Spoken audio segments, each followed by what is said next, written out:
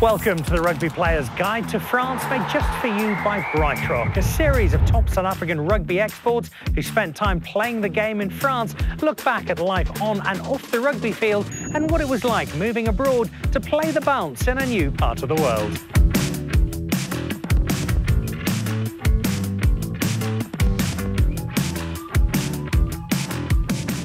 Welcome to the Rugby Players Guide to France, and though it might look as though I've just climbed out of that fountain, it's simply the effects of being out and about on a spring day in Paris. Now, the weather's not normally this bad, even when it is, though. Right across the country, there is so much to explore and enjoy beyond just rugby, as so many stars from South Africa who've lived over here have discovered. And that's exactly what we will discover today in the company of one of those rugby stars as we head off to Saint-Étienne.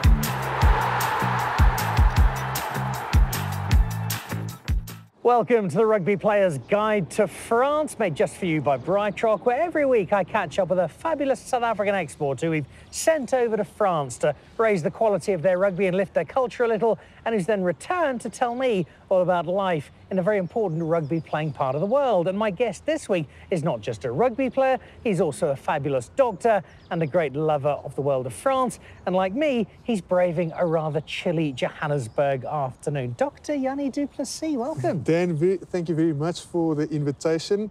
Yeah, it is quite chilly here, but it always makes my heart feel warm when I see you. So yeah, thank you for that. We've both got our jackets on because as skinny athletes, we need to try and keep warm in this cold weather. Does it remind you of January, February in places like Paris, where summer weather is a long way away?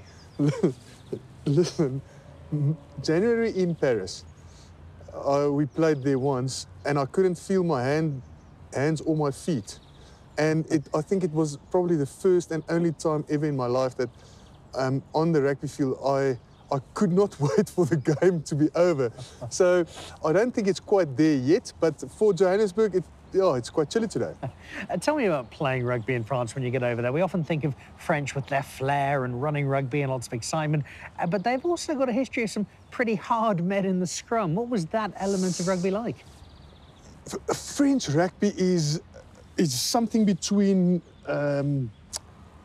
amateur and professionalism. So you've got these incredible athletes. Most of the clubs have big budgets, so they buy the best players in the world, or they buy the players that they want. But the soul of French rugby is very much a little bit, I wouldn't call it, I can't say it backwards, but it's a little bit, it's 10 years behind, because they do like a little bit of argy-bargy. They do like a little bit of forwards dominating and kicking a guy on the shin and grabbing him here on the jersey, because I think French people, rugby for them is entertainment. It's all about showmanship, and that's why, I mean, slow people like me can't score tries. So the only show that we can put on is like maybe making the highlights reel with a good straight right. You also got to experience a different side of rugby in France, given that before that you'd been there as a world champion, but as playing for your country. Now suddenly you're playing for the club, and this is now home. How different was that? It took a bit of getting used to.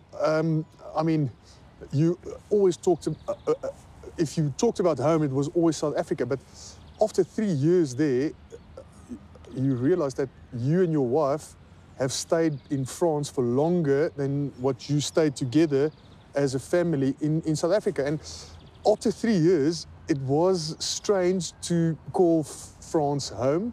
And you do, especially because they are so emotional, you do almost get caught up as well in the fact that you're playing for your city or your club, and that is beautiful. I think in its essence, that is what rugby is about. You mentioned the family. You very clearly fell in love with France. Did they fall in love with France? They did. My youngest, the other day, he said, listen, Dad, when are we going back to France? And I mean, it's the first time that he said that. And I asked, did you like it in France? He said, yes, I liked it much more than here. And I said, so, like, why France, Andreas? Why did you like France? He said, no, I never had homework. And we played in the park almost every day. And so, yes, the French have a very good quality of life. They've got a great balance between work and taking time off from work. I always say that South Africans, they live to work, but the French, they work to live. So France is an extremely interesting and an extremely beautiful country that I think anybody would love. What about the travel side? Because you got to travel around not just with the team, but I'm sure you got to have a bit of an adventure with the family during your time. Yes. You know what else we introduced them to? Brandewijn. It's funny because, I mean, here Richelieu is, the ad for Richelieu is in the age-old French tradition. But when you get to France, you see that they only have cognac and not brandy. So we actually, there was quite a few things, South African things that rubbed off on them. So they thought you were going to teach them how to scrum and win them titles. You actually went over to teach them how to braai and drink brandy and coke. Absolutely, absolutely. No, the traveling is easy, especially if you can speak French. Not so easy if you only speak English.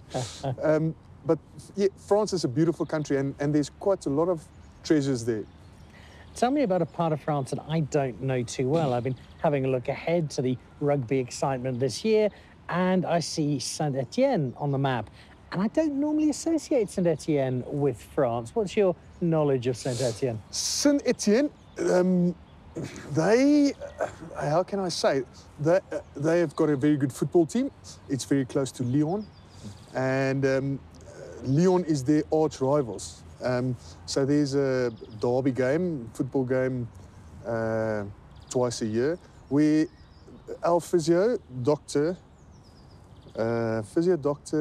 osteopath, and one of the management, all was this, more or less the same age group. And when they were young, Saint-Étienne was the best in France. So they were massive Saint-Étienne supporters. And then they really, even though they were rugby men and they loved rugby, for that game they travelled to Saint-Étienne.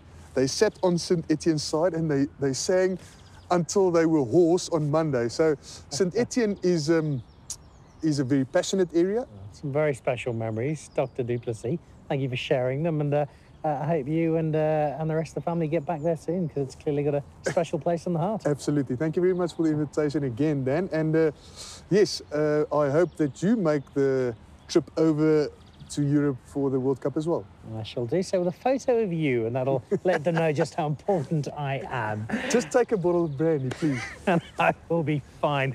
Dr. Jannie du Plessis, the man who set off for France to play rugby and instead had a cultural impact on the country as a whole. This is the Rugby Players Guide to France, made just for you by BrightRock, starring this week the braaiing and brandewijn swinging Dr. Jannie du Plessis.